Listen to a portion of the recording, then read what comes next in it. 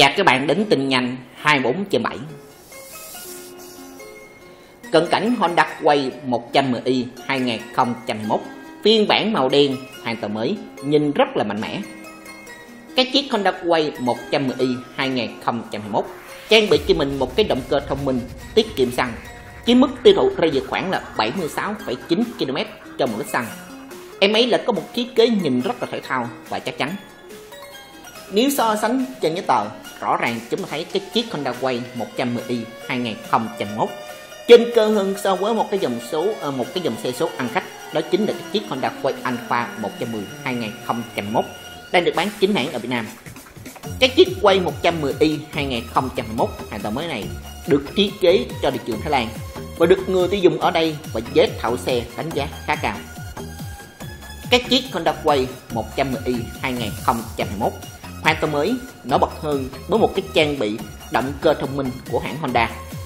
Cái có động cơ này giúp cho cái chiếc quay 110i nhìn rất là mạnh mẽ, linh hoạt, đặc biệt là cực kỳ tiết kiệm xăng. Nhiên liệu được cung cấp cho cái động cơ bằng một hệ thống lọc phun xăng tử SFI. Mức độ phun nhiên liệu và nguồn đốt được điều chỉnh tốt hơn trước.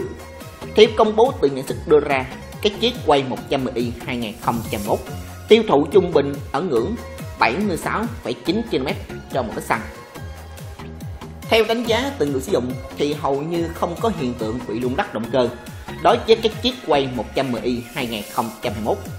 Ngoài ra chiếc xe còn được có một thiết kế cũng khá tiện ích, như cái cốp đựng đồ U-Sport ở bên dưới yên lớn hơn khoảng 35% so với trước đây, có thể chứa được rất nhiều đồ vật dụng.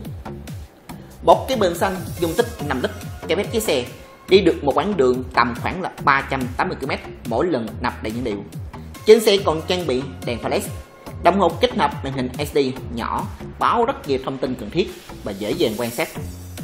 Về thiết bị tấm ốp trên cái chiếc quay 110i 2021 nhìn nó rất liền lạc, chắc chắn với những cái vết cấp chập nổi tăng trên tính thể thao. Cái mẫu xe này lại có mức giá bán rất hợp lý ở bên Thái Lan, rơi về khoảng là 36.900 bạc Thái, tương đương chỉ có 26 triệu Việt Nam đồng.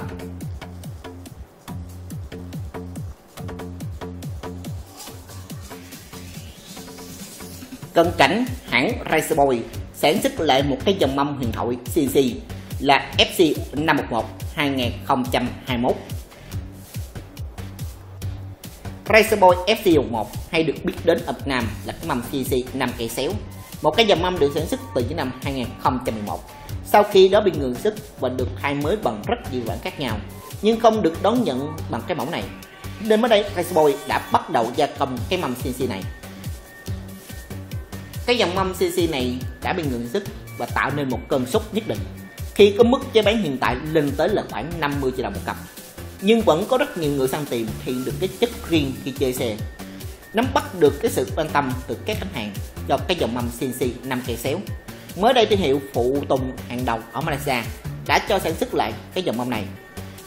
Và ở cái phiên bản mới lần này ở dùng cái công nghệ là CNC nguyên khối, nên ta thấy cánh mâm vẫn đầy đủ tất cả nhiều thông tin như bản trước kia. Cấu tạo vẫn là 5 cây xéo, không khác bất cứ chi tiết nào hết. Thiết kế cái dòng mâm 5 cây xéo được nhiều anh em chia sẻ đánh giá là rất dễ dàng phối lên rất nhiều dòng xe khác nhau, nhìn là rất là cứng cáp, đẹp mắt, thể thao hơn rất nhiều so với cái dòng 5 cây thẳng. Tuy nhiên cái sản phẩm mới này, cái mâm Raceboy CNC 5 cây xéo cũng chỉ là có phiên bản dành cho 2 dòng xe mà thôi, chính là cái chiếc Exeter 155 số và Giant mà thôi, với kích thước bản mâm trước là 1.6 và phía sau là 1.85, đi cùng với cái đường kính mâm 17 inch.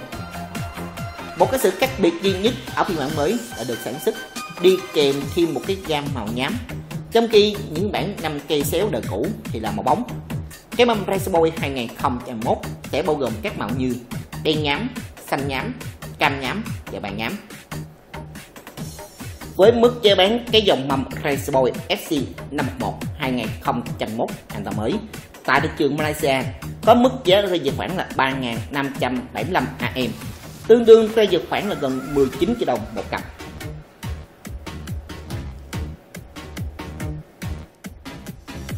Cảm ơn các bạn đã theo dõi clip này. Để chi tiết nhớ like, share, subscribe.